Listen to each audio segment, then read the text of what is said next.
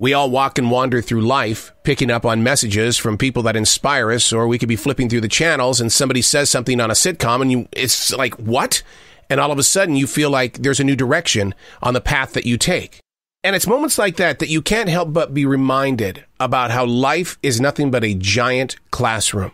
And every day you walk into a whole new set of 4 different walls because things are going to be delivered to you to where you're going to have to step back, maybe step to the side, move forward, or better yet, maybe duck.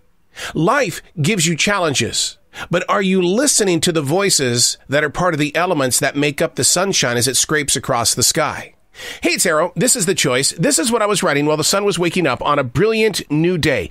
This time yesterday, which was February 21st, 2018. This time yesterday, God was in heaven inviting Billy Graham to come back home.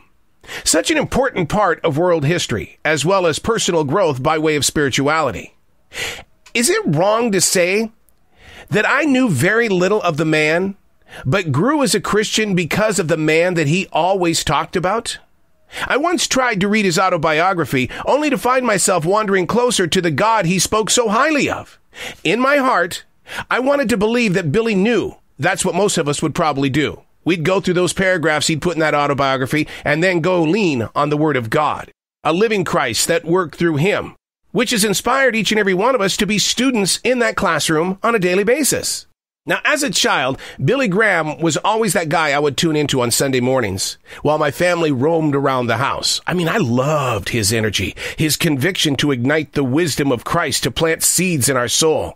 Now, I'm going to be honest with you. I've written several times that I believe that I am in radio because of those Sunday morning visitations that I had with that guy on the television screen.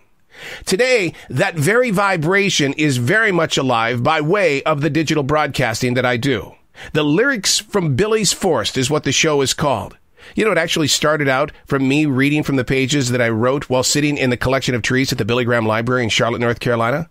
Now, today, God has taught me that he's available in any shape of trees, but to never replace the roots that inspired the reasons to become more public with my faith.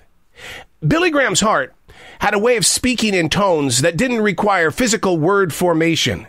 Being at the library, man, I'm telling you, it put trust and faith in its rightful place with a strong set of strings playing the music. I mean, I'd hear multiple miles and chapters beyond that holy place of peace. And more than ever yesterday, I heard people say, well, I'm going to miss Billy Graham.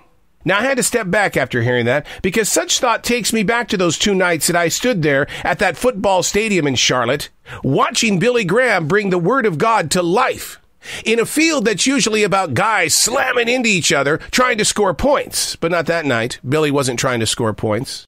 That was the place that he said, I want to be face to face with God. I want to show how grateful I am in person. Rather than say that we're going to miss Billy Graham, what if I said, maybe there's a new way? What are you missing by not knowing God? What can that voice or language be that will help you create an activated path toward a more fulfilled chapter in your growth of moving forward? It starts with openness. It has to be an open soul. Trust me, you're going to be overtaken by questions and other people's demands and commands. Staying true to the glory of God is a journey that brings every emotion in your mind, body, and soul to life. Victory is only part of what you're going to hold. Forgiveness is no different. Be willing with God's way, and you'll hear things the rest of the world is missing. I'm Arrow. That's what I was writing while the sun was waking up on a brilliant new day.